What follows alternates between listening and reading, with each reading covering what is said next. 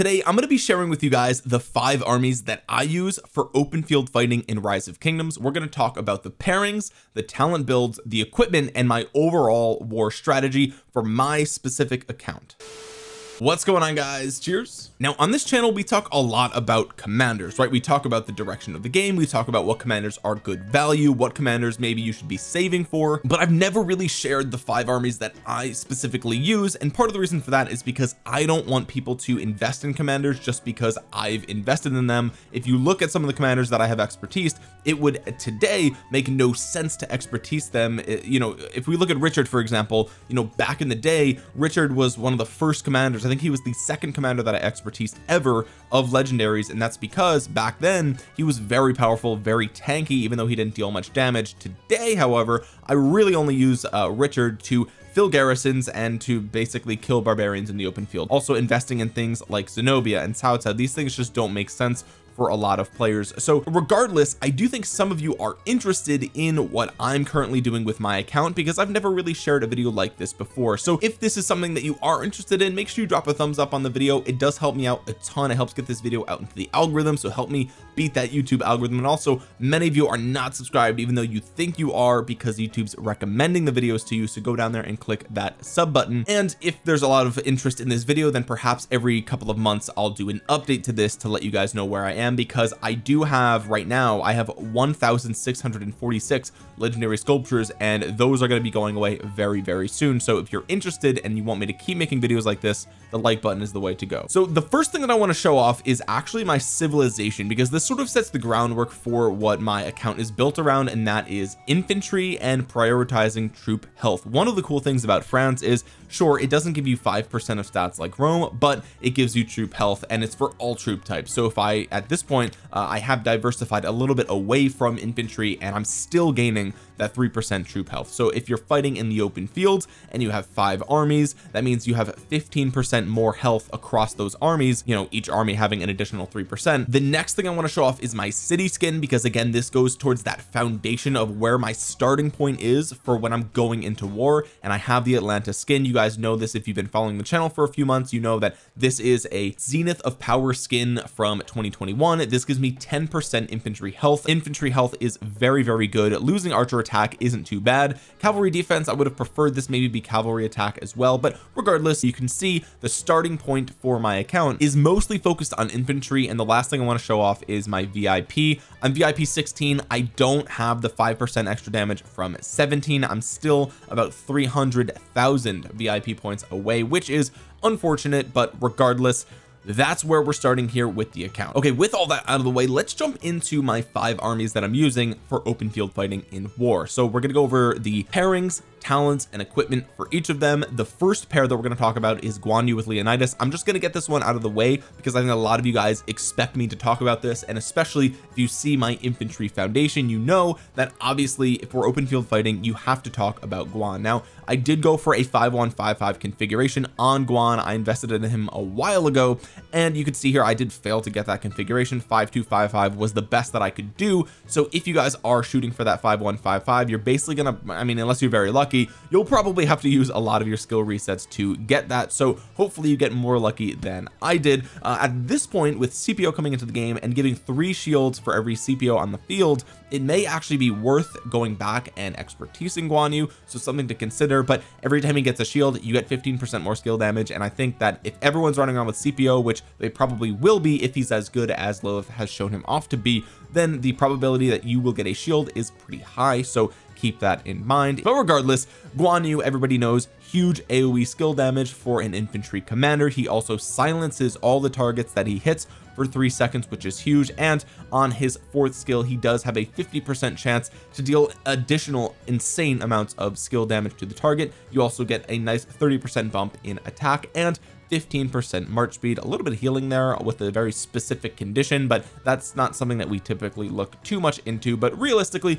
Guan Yu in the open field just dealing crazy AoE damage, kind of glass cannon, and Leonidas as the secondary at 5511. I actually have him at 5512 because I had some extra sculptures laying around and they ended up in that last skill. But 5511 Leo is a very nice complement to Guan Yu, and is especially better of a better complement if your Guan Yu is expertise. The reason for that is because you do have a chance to gain your own shield without relying on nearby allies, a nearby Alex, a nearby CPO, for example. You do have a chance to gain a small shield, and the thing about Guan Yu's expertise is you don't need a powerful shield to trigger this effect. It could be a very weak shield, it could be a 1 damage factor shield, it doesn't matter. As long as you have a shield, you get 15% more skill damage. So that's a little bit of utility that I'm currently missing out on, but it's nothing too crazy. And the reason that we have Leonidas secondary is because at 5511 he is extremely good value, very low investment cost, and he does give you some of the tankiness that Guan Yu is typically missing. So you are gaining 30% increase in health for 3 seconds, and you're gaining a nice big damage factor, which is very, very good, especially because this damage factor is going to be dealing 50% more damage because it's guaranteed to hit during the silence window for Guan. So you're getting a little bit of extra utility out of your Leonidas by putting him behind a Guan, and the synergy here it's just really, really nice. Okay, you gain 30% increased defense, an increase in your rage gain, and again, this is just some of the tankiness that Guan is missing with a very low 5511 investment cost. You also do get some nice utility on this last one.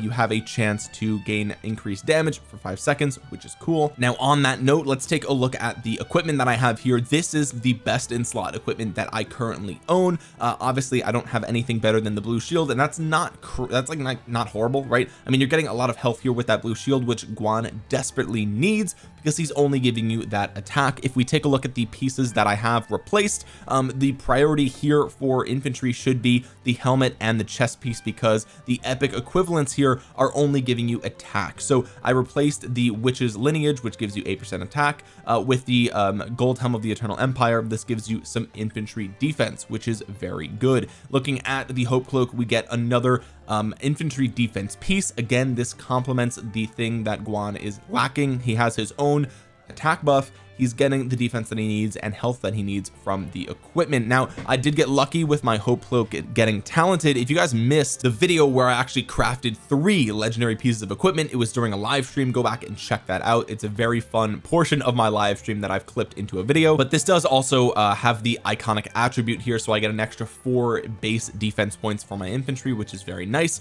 Looking at the gloves here, we do have more infantry defense, which is very, very useful. Looking at the legs, more infantry defense. We are piling on infantry defense here. Now I do prefer health, by the way, I do prefer health, but realistically, like, you know, I could use the Karak's humility here. It is what it is, right? It is what it is. I have it, I don't use it. I have multiple talented Karak's humility on other builds, but for my legendary Eternal Light, I just threw it on Guan because why not? Looking at the boots, boom, more infantry defense, right? We would have preferred health, but at the end of the day, you know, what are we going to do? Frost treads are very similar with the talent, but Shio's return is 0.5% better, so I threw it on there. We have the Ring of Doom. This is pretty straightforward, 50% chance for extra damage, which is nice. And we have the concealed dagger. I like the concealed dagger a lot. Maybe I'm biased, I don't know. I think the more concealed daggers that your alliance has in the open field, the better, because they stack. But this is going to reduce the target's health. It stacks up to 3 times, and the more that you reduce the target's health, the better trades you probably will have. And again, keyword is probably, because it depends on a lot of factors, but you're stacking the deck in your favor. So this is pretty much the best equipment that I can have. All of it is defense focused except for the shield, which is health. Perhaps now that I'm looking at it, there's an opportunity to add a little bit more health here on the legs, but at the end of the day, I'm compensating for Guan being sort of a glass cannon by making him as tanky as I possibly can. Looking at the talent builds, this is my current talent build. This is focused primarily for Canyon, aka short fights where you want the most amount of skill damage and rage regeneration. So if that's what you're interested in, this is currently what I'm running here. A couple of key points: the reason that I didn't finish the entire tree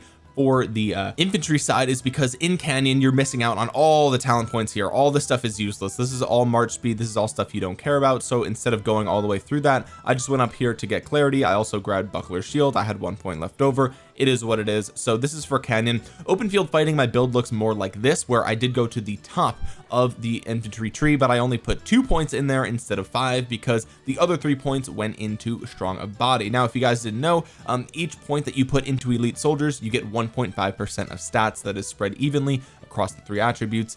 For me, I would prefer 2% of health than 1.5% of stats spread evenly. That's just my opinion. I feel like rejuvenate is non-negotiable, tactical mastery and heraldic shield also non-negotiable. So really I didn't have any choice, but the reason that we care about these talent points for open field is because you do get that march speed that you pretty desperately need on your infantry and Guan Yu in general. I grabbed a piece of 1% health here. In theory, I could have put this over here for an extra 0.5%, but I would have, you know, gained attack and defense, which I don't need as much. So I'm valuing 1% of health here over a spread of 1.5%. It's up to you if you agree with that or not. And buckler shield is nice, just reducing that counterattack damage because there's just going to be so much happening in murder balls that you really sort of need that. The second army I'm using in the open field is also infantry focused, and that is Alexander primary with Herald secondary. Now this army I think is a little bit less destructive as the Guan Leo. There's just so much to love about Guan Leo, but you can't ignore the nice proc damage that comes out of Alexander and Herald in general. It's very, very good. You look at the primary skill here on Alexander, you get a shield, which you really need. This is a pretty fragile march, to be completely honest with you guys. You have some defense with Alex, but you're losing some defense with Herald in general. Now obviously you have the chance to mitigate that, but realistically it's not the most tanky open field march, and this is one of the reasons that I was considering getting Pakal and replacing Alex with Pakal and then using Alex with CPO. But regardless, let's go through this really quick. You get a shield for yourself, a shield for other allies, and enemies take 30% increased damage for 4 seconds. That is a very supportive skill, very useful. Second skill here has a 10% chance to deal single target damage factor that is equivalent to like Genghis Khan's active skill, which is very good, and it reduces the healing effect if that is relevant.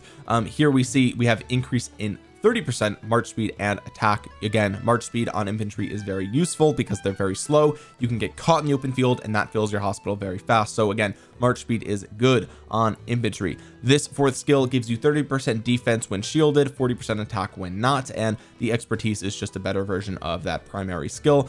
Herald brings you more proc damage. Not only does he have a nice single target damage factor, it's a little bit on the weaker side, but it does get more powerful if you're swarmed, which there's a chance you could be swarmed as an Alexander primary, especially in Season of Conquest. Alexander, while he's very good, is an older commander, so some people may prioritize hitting your Alexander over other marches. Probably they'll hit Guan first, maybe Alex second, but regardless, if you're swarmed, you get that circular AoE, which is very nice, and your troops gain 20% increased damage for 2 seconds, which is very cool.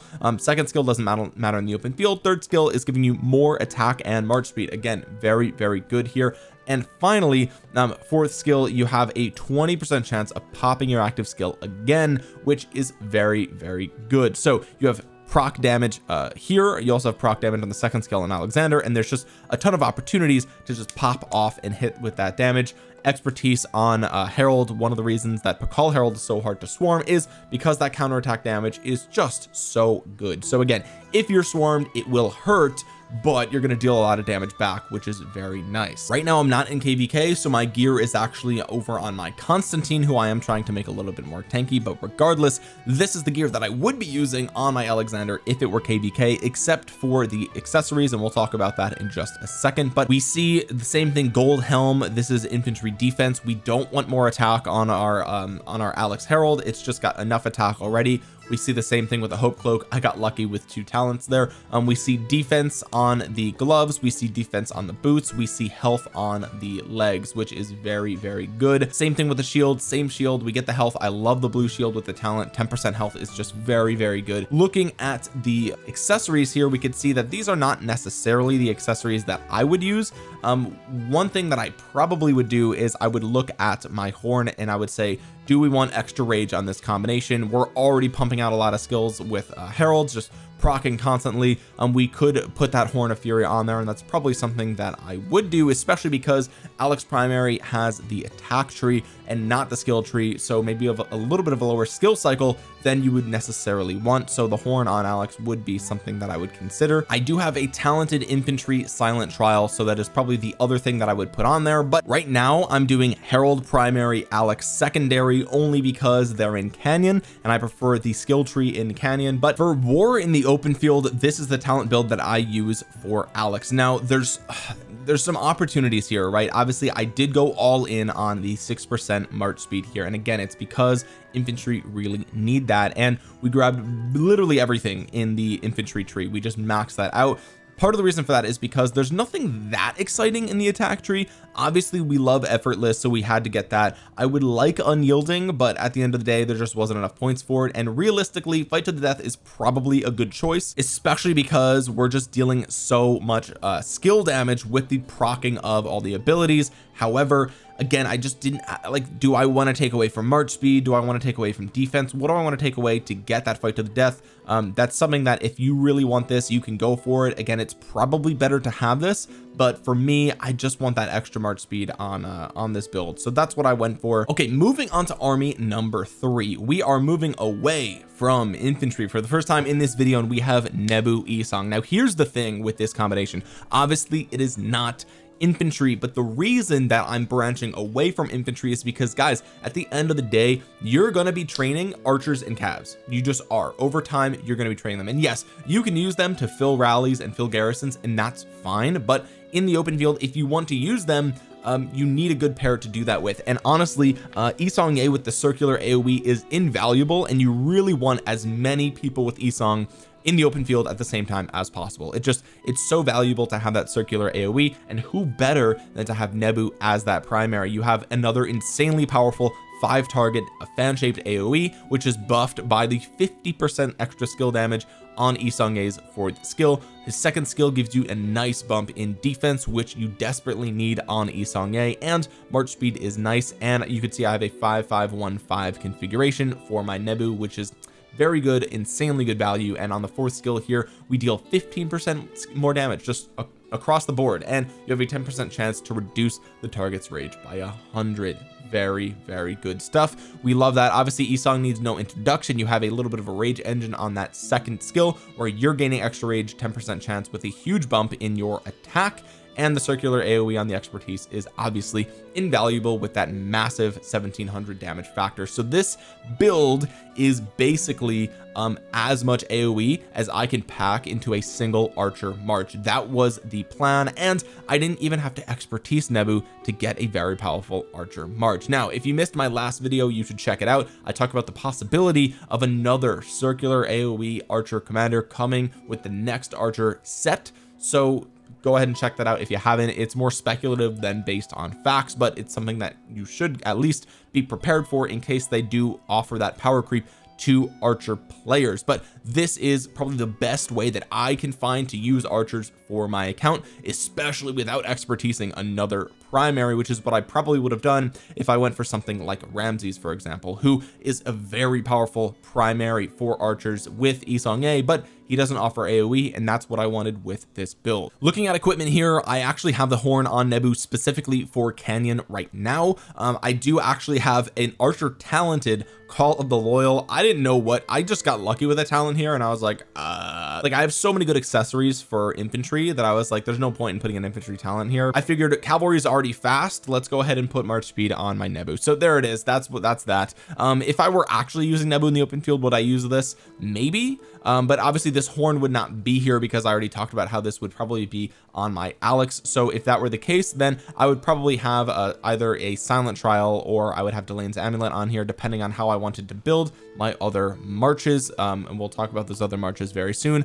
Other than that, extremely standard epic build here for my set. You can see here Revival Helm. This is a set. Okay, so we actually do have the 4-piece set bonus, meaning I'm getting 6% more stats here, which actually is pretty good value, is very good value actually for an epic set. right, which is very, very good. The chest place, I somehow just have not gotten enough blueprints to talent this. It's like actually insane. It's an epic piece, and I've been playing for so long and I still can't talent this. Like, what is going on here?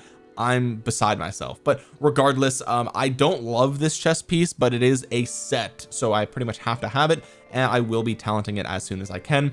Gauntlets, obviously you get archer attack, nothing great there. You do get archer defense on the legs. And the boots, I went with flame treads. This gives you another 7.5% health, which you do need for archers. Looking at golden age, more defense here. This is a very powerful weapon with the talent, so pretty standard stuff here, nothing like game breaking. Normally, unless you are full archer account, you probably won't have that many expertise, or sorry, golden legendary items for archers, you know, unless that's mainly what you're looking for. So yeah, I didn't go too heavily on the investment side for the equipment here, but if we take a look at the talent build, you can see that I went all in virtually on the archer tree with a little bit of a couple of branches here. Okay, so obviously we went over for razor sharp because this gives you more rage, and you want a very fast skill cycle for these commanders. Obviously tons of AoE, you want to pop that off as much as you can.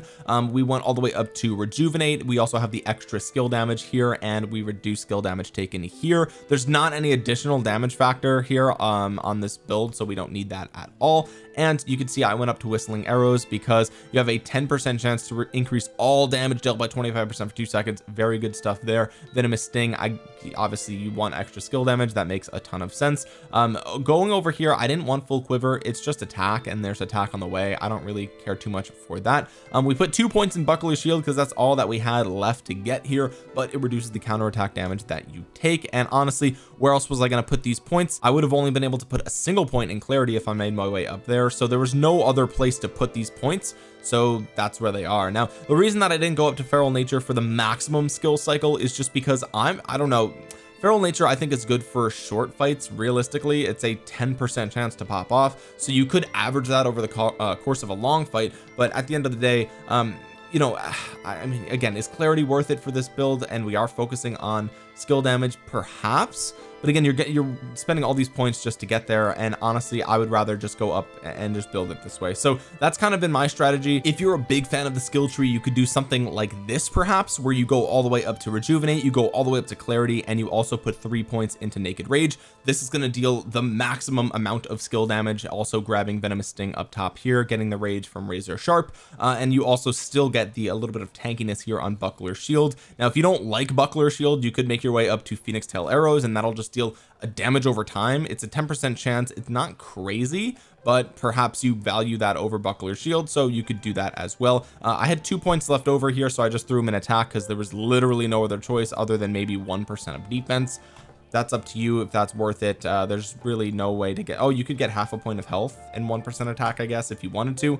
That's something that you could look at as well, but for me, I just kept it simple all the way up to the top of the archer tree, and that's it. Moving on to the fourth army that I use in the open field, and that is my cavalry build. So again, this is not infantry focused, despite the foundation of my account being infantry. And why? Again, because I'm gonna be training cavalry units. What am I going to do with them? Well, here is a value build, just like my Nebu was. This is a value build. So we have a 5551 Saladin with a 5551 William. Now the combination here, this is a tried and true old combination. It's been around since William was put into the game. Saladin at 5551 has been around since Saladin came out, which is like, he's one of the first commanders they've added into the game.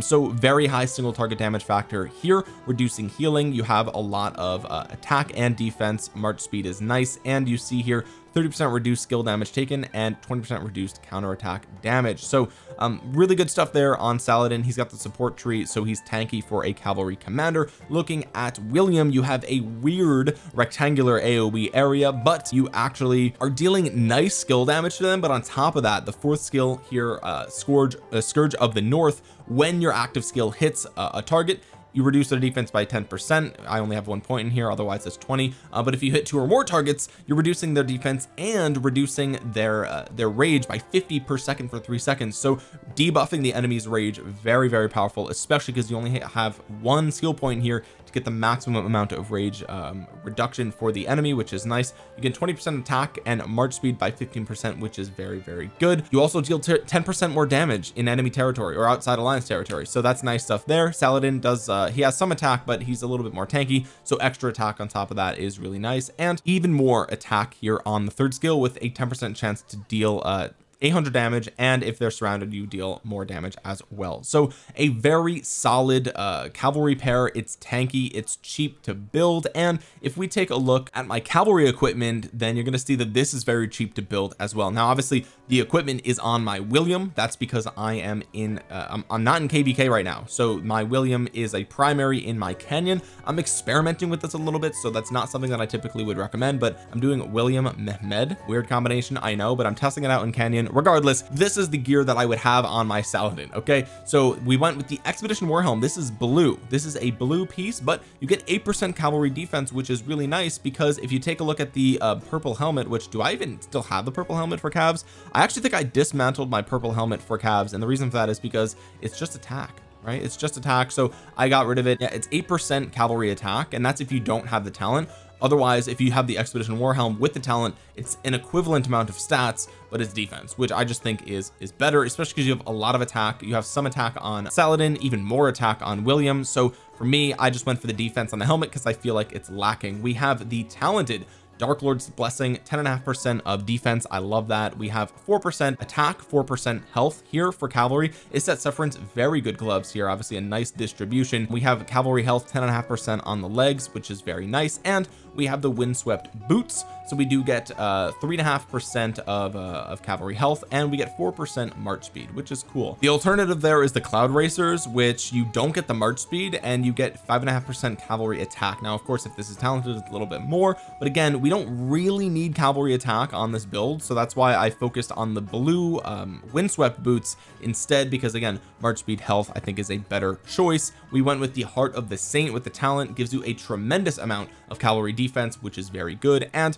as far as accessories go, I'm just going to put the whatever I didn't use already. So if my Nebu has the flag and the silent trial, then on my William it's going to have ancient stratagems and the Delane's amulet, or what, vice versa, whatever I decide to pick and mix and match with those ones. At this point, you know, a lot of people don't have that many accessories, so you know, just filling in where you can is what's important here, and making sure that trying to fill every slot is you know, that's obviously you want something rather than nothing. Now if we take a look at my talent build for Saladin, this is what we're going to find. Now this is sort of interesting, right? Because I don't go to the top here. Rallying Cry, I think, you know, it's a lot, it's 15% more damage. It's only 10 seconds when entering the battle, right? So depending on the scenario in KVK, this could be nice. If you're constantly just, you know, quick fighting, it would be good, but realistically, if we're marching long periods of time, getting into big fights, I think this talent build is better. We went all the way up 1 point in Cage of Thorns just to reduce the march speed from the enemy just for a little bit. Rejuvenate is a must-have for the support tree. Obviously you get a lot of rage there. Also, when you take skill damage, there's a 50% chance that you'll get 15% additional skill damage reduction for 3 seconds. Love that.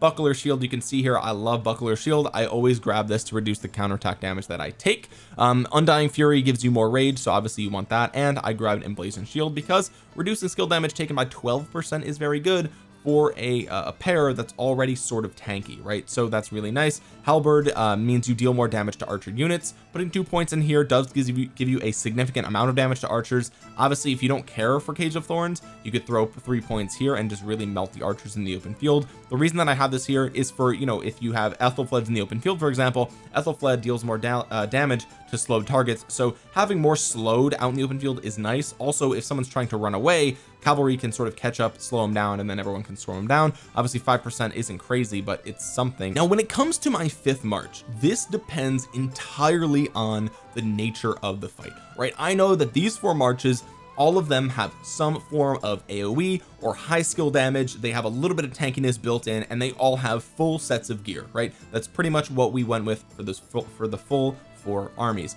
For the last army, if we take a look at what options I have left, I don't have great choices, right? I don't have great choices. If we look here, obviously Zenobia is not something that you're going to use in the open field.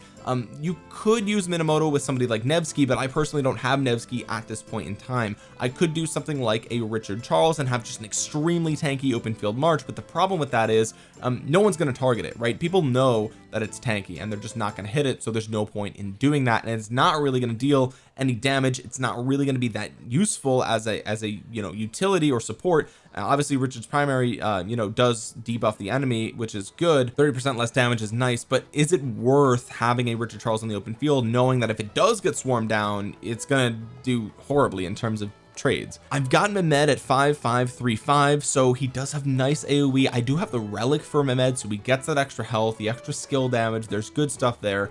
I have Ethelfled, right, but Ethelfled is very easily targeted, so I'm not super in love with all the options that I have here. I do have a 5551 Chook, which I just got from the from this Easter event, which is cool, but realistically nothing is jumping out at me as far as like this is a must-have in the open field. I do have Constantine at 5511, and I did for a while run a Constantine with a Joan of Arc as a 5th army. Now the problem with this is that you are a huge punching bag. You're a huge punching bag, and you know, you are delivering insane amounts of utility for your other armies and your allies in the open field. However, you know, as soon as people see a Constantine, they assume that either a Joan and Mulan or an Ethelfled are behind him, and they know that they have to target it down, and they also know that they're going to get a really good trade if they do so. And so for that reason, I've sort of retired the Constantine Joan strategy. It's just very expensive to keep filling the hospital in this way, and it's hard to measure how much of an impact you're having in the open field when you go ahead and use this march. So obviously on paper you're doing a ton of buffing. You love the active skills on both these guys, so there's a lot to love here, but at the end of the day it's hard to say that yes, me filling my hospital with this Joan Arc, with this Joan Constantine, is worth it because of how much utility that you brought to the field, right? So I could do this, right? If we were dominating the open field and I wanted 5 armies, this is probably what the 5th one would be. However, I realistically keep my 5th slot open, and here's why. One, I want to be able to send out an army to grab a rune. So I have 2 presets here for my marches. I have Belisarius and Khan. Obviously I could use Cao Cao or something like that as well. It's not a big deal, but I have these presets for my fastest tier 1 units. Okay, normally I would have a single tier 1 cavalry on this build, and I would go grab a rune, and runes are important in war, right? You can't deny that. You need to get as many war stats as possible, and having 1 free slot to do that is important. You can also then kill that march and it runs back to your city faster, and it opens up that slot, or you could just leave it next to the rune to keep refreshing it if you're going to be fighting for hours and hours and hours. Also, I am one of the people who likes to fill garrisons or rallies, right?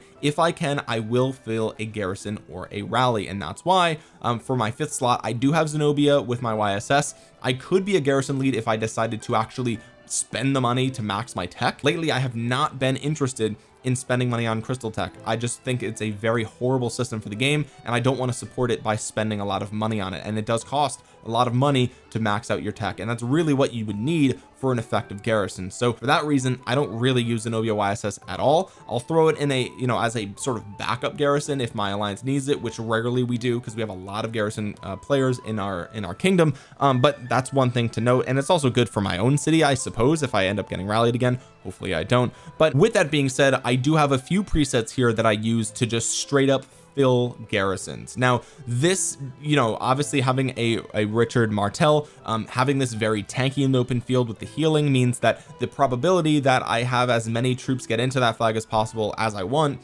is good, right? That's very good. I also have a Mehmed Caesar here strictly because of the troop capacity. Like I could literally just put as many troops as possible into a flag, and on top of that I'll have my 50% expansion. So this is a way for me to absolutely stuff a flag or a fort with my units, which is very good. Now it depends on how many players are online. If there's a ton of like alliance members online, then realistically you want to fill armies with like 100 or 150k, just because like it's harder to get in with a huge size like this. It's just very difficult. But if a lot of people are offline and I'm one of the few people responsible for filling a flag, then this is easy. I just throw in a just ridiculous amount of troops with these armies, and that's going to be the way that I do it. That is not a great strategy if you want to be conservative with your troops. Okay, so keep that in mind. This is not for those of you who are conservative with your troops. If you're free to play, you only have so many troops to do stuff with, you don't want to be constantly filling those flags and then you're out of the war. Like that's it, right? So that's sort of what I'm doing with my 5th army slot. Now obviously CPO is coming into the game. You can see I've made a lot of progress on my Chook.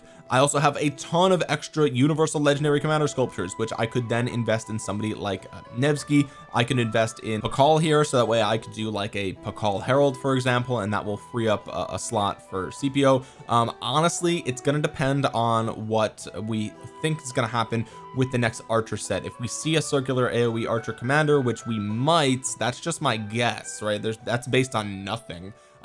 If that is the case because of power creep, then I think I would probably do CPO, Archer, then probably Nevsky, and then Pakal.